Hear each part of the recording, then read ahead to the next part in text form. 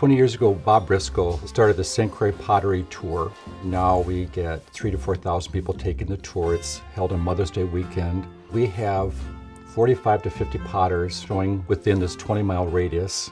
So there are maybe 10 to 20,000 pots within this little area here. And we get great potters that show here. It's a phenomenon.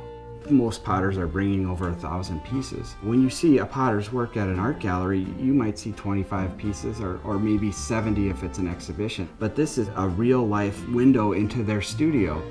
I start making January 1st, and it owns me until mid-May.